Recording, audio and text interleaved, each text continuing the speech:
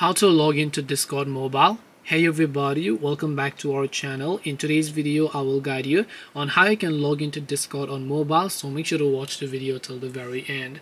So if you want to basically go ahead and then actually log into Discord on your mobile, all you have to do is go ahead and then first of all launch the Discord application here. Now by the way, if you don't have an account, then you can just tap this little register option here to begin creating a Discord account right away. But since we want to log into the account, just tap the login option, assuming you already have an account. You can just go ahead and make sure to enter your saved account details, or you can enter the email, phone number and the password manually.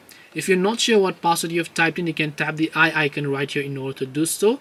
If you forgot your password, you can tap on forgot password and tap on login option in order to log into your account manually. Or you can tap on login. If you have saved the details, just go ahead and log into your account, and after that you'll be successfully logged into Discord on mobile. This way you'll be able to log into Discord on mobile. Hope this video is very helpful. If you have got any questions, feel free to also leave them down below. Thank you for watching and see you in the next video.